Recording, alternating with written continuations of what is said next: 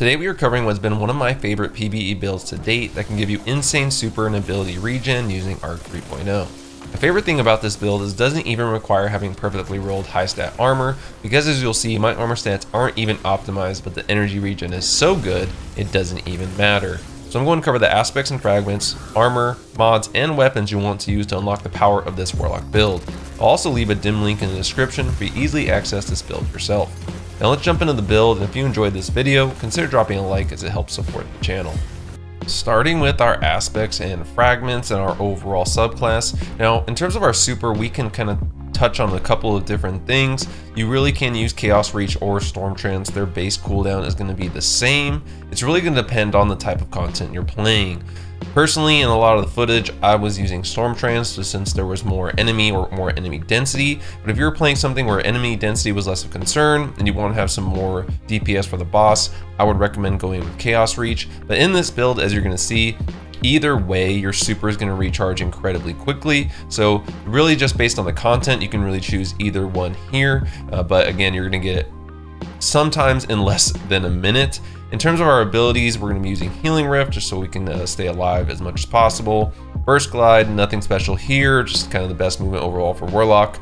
And then in terms of our melee, you can use Ball Lightning or Chain Lightning. Personally, for me, I went with Chain Lightning, only because when we get to our aspects, you're going to see we're using Lightning Surge, so we're not actually using this base ability so much, but I chose Chain Lightning because it's going to give us that lower base cooldown. Now going into our grenade, I actually chose the Flashbang grenade. As you're going to see, it's really easy to land this grenade in the midst of a lot of enemies, and it's going to create a nice jolting effect and get easy kills, but also is great at blinding nearby targets, and so kind of rendering them unable to do damage for a short period of time because they're blinded. So this is also great for just kind of stunning enemies overall. Obviously, the Storm Grenade is another great option. Overall, I've been really enjoying Flashbang Grenade with this build for blinding targets, and again, getting tons of enemies jolted all at once. Diving into our aspects, as you're going to see, we're using Lightning Surge. So while sliding, activate your charge melee ability to blink forward, calling down lightning strikes that jolt targets as you rematerialize. And again, just as a reminder, jolting is where you're going to kind of do additional damage to targets while they're jolted. So it's kind of like a debuff. And then they also chain lightning to enemies around them. So it's really good for getting that chain web or arc web like effect with your ability. So in this build, as you're going to see, where it's all about really jolting enemies as much as possible, chaining all that lightning together to create either ionic traces or proc conduction tines, which we'll get in a little bit later. From there, we're using Electrostatic Mind. And this one is super important for this build because this will allow us, when we're defeating targets with arc abilities or defeating jolted or blinded targets, creates an ionic trace, and that really ties into our Flashbang Grenade. We're going to be blinding all those enemies when we throw this grenade, ensuring that when we get that debuff set up on those enemies and we kill them, we're almost guaranteeing that we're going to be generating that ionic trace. Now, as you're going to see with the fragments, we might be able to get some people jolted, but this is a way to kind of assure that we're getting ionic traces via either blinding or jolting enemies by pairing that with Electrostatic Mind, so that anytime we kill someone that is blinded or jolted, we are getting an ionic trace, which can be huge for our overall ability regen on this build. For our fragments, starting off here, we're going to be using Spark of Shock, your arc grenades jolt targets. So really tying into what I was just talking about, really pairs well with the Flashbang Grenade, which will blind and now also jolt enemies. And so really assuring that when we get those kills, that we're going to get at least one, and in some cases maybe two ionic traces from one enemy. From there, I also use Spark of Resistance. While surrounded by combatants, you're more resistant to incoming damage. Plus 10 strength, which is nice. This is just, again, to help boost our survivability. Nothing too critical here. And then we have Spark of Discharge. Arc weapon final blows have a chance to create an ionic trace. And as when we get to our weapons, you're going to see why this is super helpful. Pairs really well with Electrostatic Mind, so that just gives us another way to continue generating ionic traces and continue to get just non-stop ability regen. From there, we have Spark of Beacons. While you are amplified, your arc special weapon final blows create a blinding explosion. And this is great. This is going to be great for the weapon we're going to be using, because again, as we get amplified very easily from getting those ionic traces, you're going to be able to get kills with our special weapon of choice, which is going to blind enemies, create the blinding effect, which means when we kill them, they're going to create additional ionic traces. And you can already see the synergy that is developing with this build to get constant ionic traces from basically every enemy that you kill, as long as you're using that grenade or jolting enemies, which is pretty hard not to do, because either your melee with the lightning surge or your grenade is going to jolt and or blind enemies altogether, basically guaranteeing that you're going to be getting an ionic trace.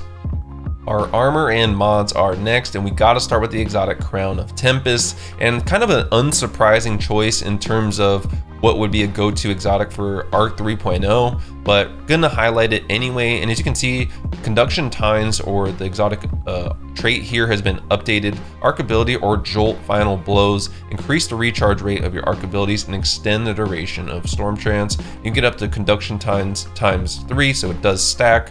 And then as you can see here, those jolting, so when we're hitting people with our melee or hitting someone with our grenade, all of that is gonna jolt enemies, which is gonna help trigger conduction tines, and then also generate those ionic traces. And when you combine conduction tines with the ionic traces, that's where you're gonna really see that insane ability regen, especially when you can get it up to ×3. And then for that, we're also gonna be throwing fusion rifle ammo finder, as you're gonna see when we get to our ammo.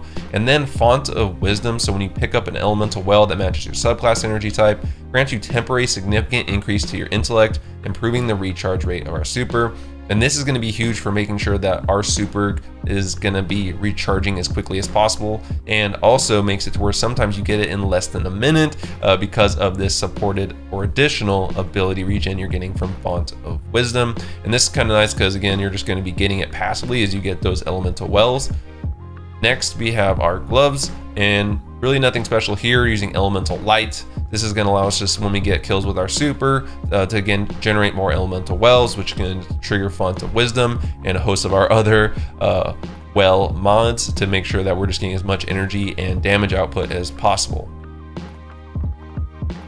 From there, for our chest armor, I'm then using Font of Might. Again, picking up an elemental well that matches your subclass energy type grants a temporary bonus to weapon damage. And this is going to, again, make sure that our weapons are doing as much damage as possible, because we're going to be getting tons of wells from all the enemies we're killing with our grenades, our supers, from our weapons, from our melee. Just everything we're going to be doing basically is going to create elemental wells. So it's going to be nice to have Font of Might to make sure that we're constantly getting a temporary boost to, or boast that bonus damage for our same weapon elemental type, which again will all make sense when we get to our weapons.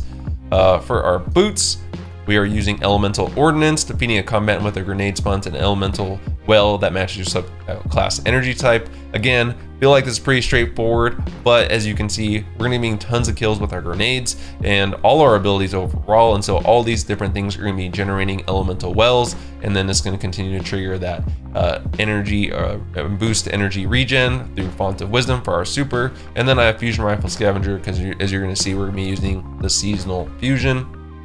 And then lastly, to really just amp up our ability regen, we do have a class ability thing with double bomber here, which you can do, or what I would actually recommend, if I can find it,